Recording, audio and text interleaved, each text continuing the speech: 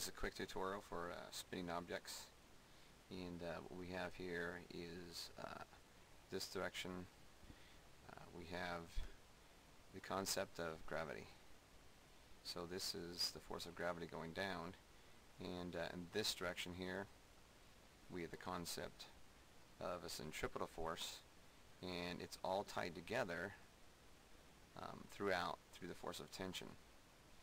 So the first question is asking what's the actual distance. So the actual distance is the circumference, and so the distance is the circumference, which is equal to pi times diameter.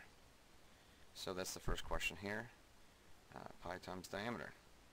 Now it's 50 revolutions, so it's times revolutions, and in this case it goes 50 revolutions. I'm not sure, I guess it goes different revolutions for each test question.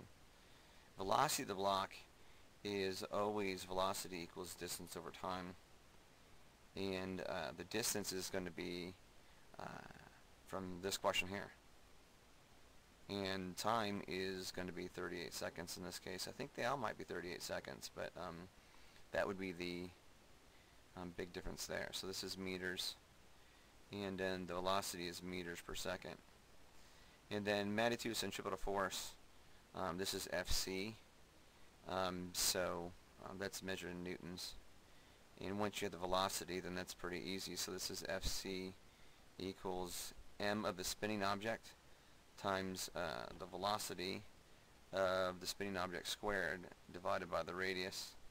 And that's the mass of the spinning object, and the radius is always 0.5, making our diameter 1 meter. So that's the force right there.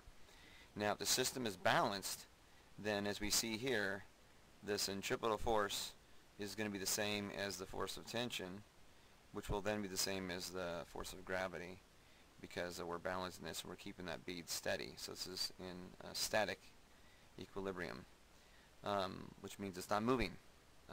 It's spinning, but yet it's not moving with respect to up and down. So the magnitude of the force of tension, and the magnitude of centripetal force, and the magnitude of the force of gravity should all be the same, due to this idea that they are the same. So, and of course those are all newtons. And then finally, the mass of this bag, the mass that is hanging down, the hanging mass, is going to be equal to the weight and the mass, and then G, and then of course on Earth G is 9.8 newtons per kilogram. So the mass of the bag is, you take the force, which is here, and then you simply divide it by gravity, and then that will give you your mass. And of course the mass is measured in kilograms. And that's how you get the work through the whole question here.